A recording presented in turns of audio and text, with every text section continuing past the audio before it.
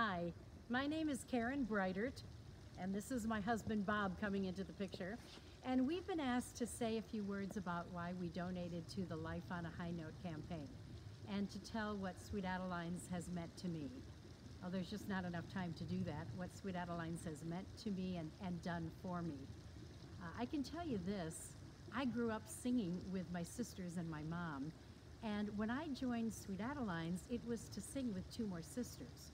So I thought, oh, my family just got bigger.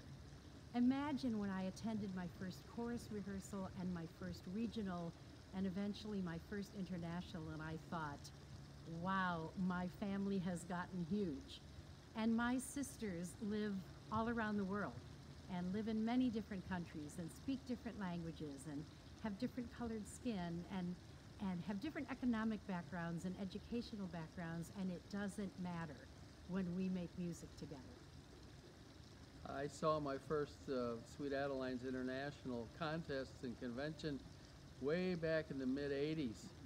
And since Karen and I have been together for many years, I've gone to most of the conventions, and I've enjoyed seeing her develop in her love of the organization and travel throughout the world and enjoy meeting new people and improving the craft. And that's what this is all about.